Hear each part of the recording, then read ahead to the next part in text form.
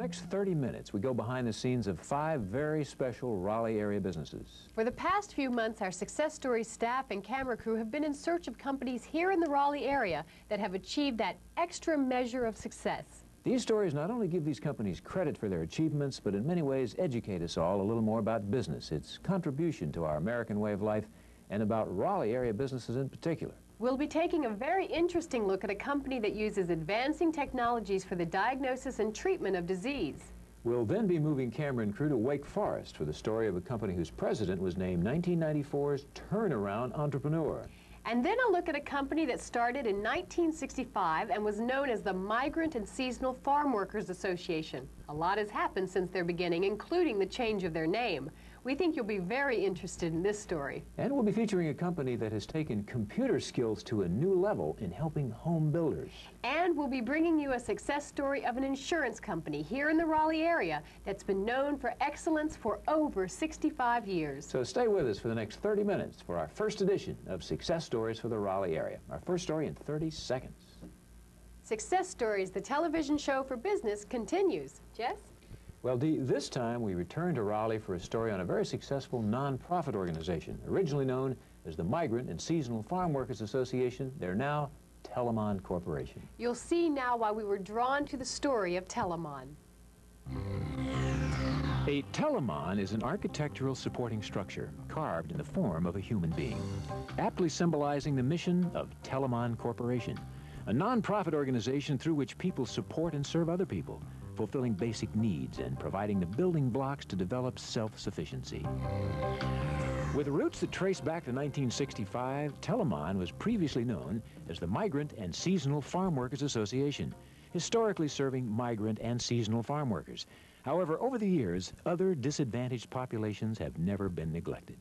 Grants are sought and needed services are performed for the homeless, unemployed, hungry, abused, and the handicapped. Today, Telamon Corporation has over 1,000 paid staff and volunteers to lend a helping hand throughout 9 states. 68 federal grants and contracts, as well as some state grants, provide the funding necessary to give the help where it is so desperately needed. Many local and statewide advisory groups actively participate in Telamon's 70 different programs, including Head Start, employment and training, housing, drug abuse prevention, and AIDS and cancer awareness education, to name just a few.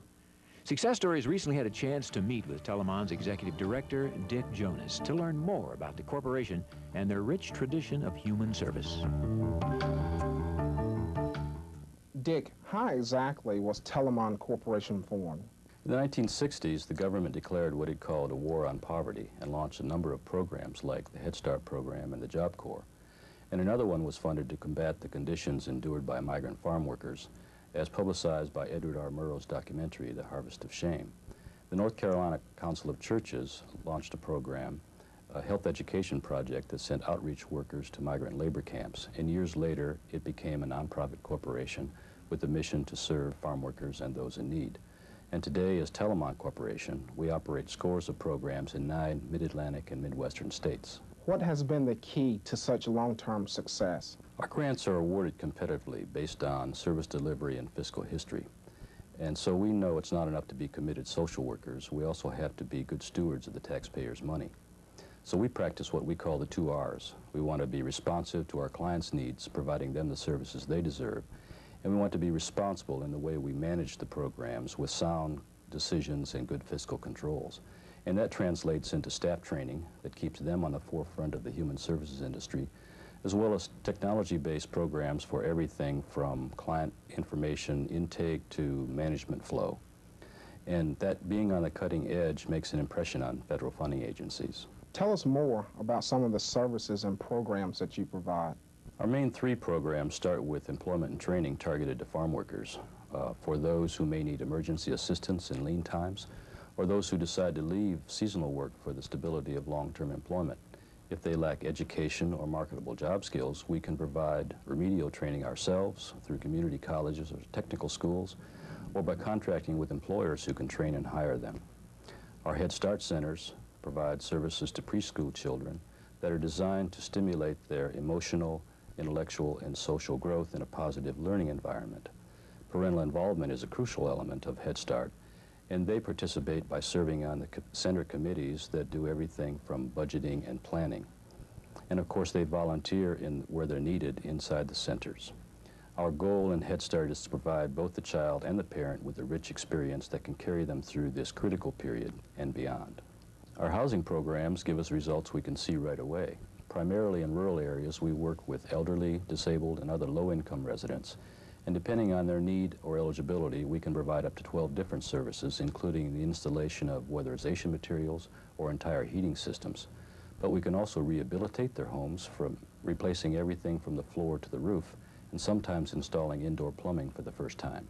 How can the community become involved in the work you do? At Telamon Corporation, our roots are embedded in citizen participation, so we're always looking for volunteers to help out with our projects. And serving on one of our advisory groups, like our Drug Abuse Prevention Partnership, our state councils, or even our corporate governing board, is an excellent way for people to help us strengthen our ties to the communities we serve. Telamon has helped so many people over the years. How do you plan to continue your mission into the future? Well, our mission is to brighten the futures of people in need. And in this time of scarce resources, we think that our approach to finding new and better ways to getting the job done brightens our future as well. If you look at our corporate logo, you see that it depicts a human figure of strength and support. But the real story is the heart that beats behind it, with the commitment of 1,000 staff and volunteers.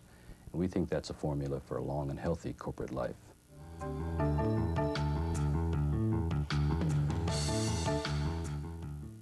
Well, that's it for another Success Stories television special for Raleigh. Thanks for watching. Check your TV listings for our next program. Till next time, whatever you're doing in business, we hope you too can build a success story.